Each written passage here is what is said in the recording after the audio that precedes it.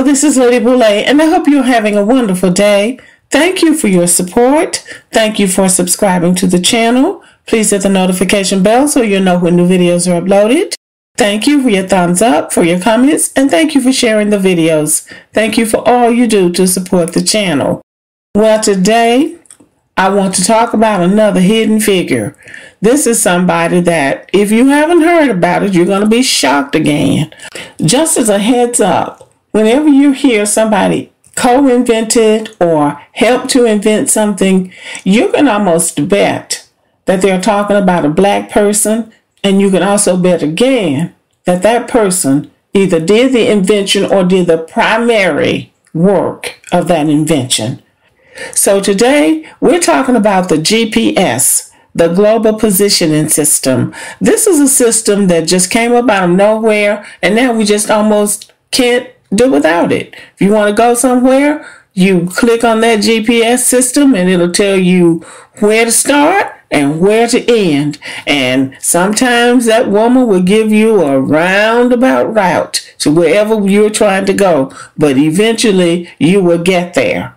That is called the Global Positioning System, GPS.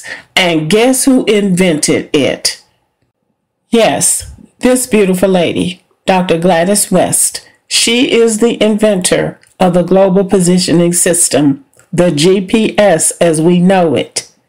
Dr. West did the groundwork. She put in the hours to get this work done. She documented it, had it copywritten, and published, so there wouldn't be any question about who did it. When I first heard about this, I Googled GPS, and there was another person's name and another person's face, and I was a little bit confused. So I had to do deeper research, and I found that Dr. West is acknowledged as the developer/inventor of the GPS. And she's got the paperwork to back it up, the work that was actually done in the development of the system. Not only that, but she's been inducted in the Air Force Hall of Fame, and she was just recently, a few days ago, inducted into the Transportation Hall of Fame. So she has received recognition for what she did. But let me just say this. Had it not been for her sorority, Alpha Kappa Alpha, which is also my sorority, the world would not know that Dr. Gladys West is the inventor of this system. Dr. West was born in Dinwiddie County, Virginia in 1930. She is 91 years old, so she has lived long enough to tell her story.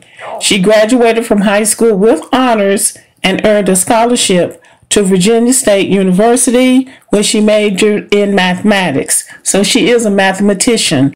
That is why we encourage our young people to study the STEM programs: science, technology, engineering, and mathematics. She was initiated into Alpha Kappa Alpha Sorority Incorporated at Virginia State University, and that's a good thing. But I still like to think that had not they brought this great achievement to the world's attention, somebody else would have. In 1956, she was hired to work at the Naval Proving Ground in Dahlgren, Virginia, which is now the Naval Surface Warfare Center. She was only the second black woman to be hired there. She was hired as a computer programmer and as a data processor. Her co-workers were white men, and she said they didn't think she was up to the job. They thought that she was inferior. So apparently, she set out to prove them wrong. She states in her biography that she encountered many hardships because of racism against African Americans. Primarily was the lack of recognition she received while working, while her white co-workers received praise and added privileges.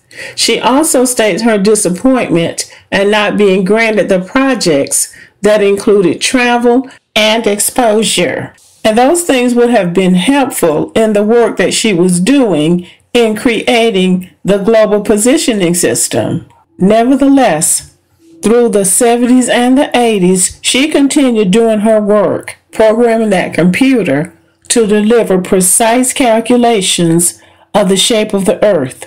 The work that Dr. West did was scientific and mathematical. She studied the shape of the Earth, its measurements and dimensions, the gravitational pull on the earth, the interaction of the oceans with earth, and also the location of everything on earth. So the work was very detailed and time-consuming. In 1986, to protect her intellectual property, she published Data Processing System Specifications for the GeoSat Satellite Radar Altimeter. It is a 51-page technical report from the Naval Surface Weapons Center with her name on it. This is documentation detailing what she did to arrive at the GPS precision. And she knew what every other black inventor knows. You have to put your name on it, you have to publish it, and you have to have it copyrighted, because otherwise somebody else's name will end up on it. It was phenomenal, groundbreaking work that she was doing, but she said she had no idea at the time that her work would affect so many. She adds, when you're working every day, you're not thinking, what impact is this going to have on the world? You're thinking, I've got to get this right. Well, she got it right. This is something else that she said that I found kind of moving. She said, I felt proud of myself as a woman, knowing that I can do what I can do. But as a black woman, that's another level where you have to prove to a society that hasn't accepted you for what you are. What I did was keep trying to prove that I was as good as you are, she said. There is no difference in the work we can do. And I think that's something we need to really pound into our children. Do not let somebody else tell you what you can't do. You show them what you can do. Dr. West worked at the Dahlgren Center for 42 years. She retired in 1998. After retiring, she completed a PhD in public administration from Virginia Tech. Now, this is what's disgraceful. Dr. West worked at that Dahlgren Center for 42 years. She retired with great accolades and fanfare, but they never mentioned that she had invented the GPS. They let her go off into the sunset with that knowledge hidden. And we can just assume that on the day she died, somebody else would have jumped up and taken credit for her work. And she would become another hidden figure, hidden from history, until somebody went and dug it up 100 years later. But fate stepped in on her side. It was when the AKAs were having a program where they were honoring the retirees of their chapter that she wrote a short biography of her work at the Dahlgren Center.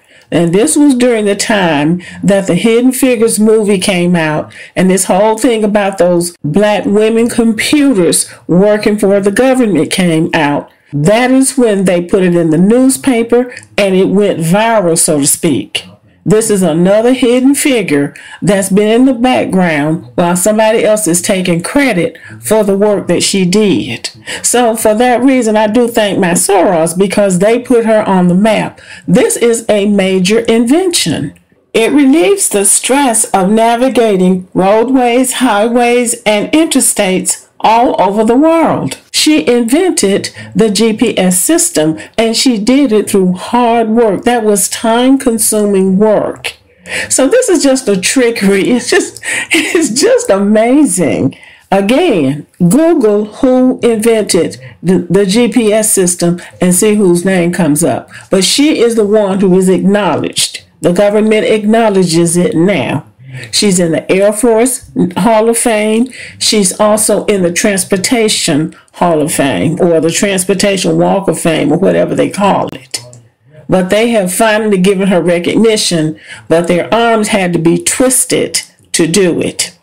Dr. West is married. She has been married to her husband, Ira, for 65 years. They met at the Dahlgren Center, and both of them were still alive and well. They have 3 children, and I believe they have 5 grandchildren. This is just a wonderful accomplishment for another African American, another hidden figure. And we really thank and appreciate Dr. West for her invention. Thank you for listening. Subscribe to the channel. Give me a thumbs up, leave a comment, share the video, and as always, have a great day.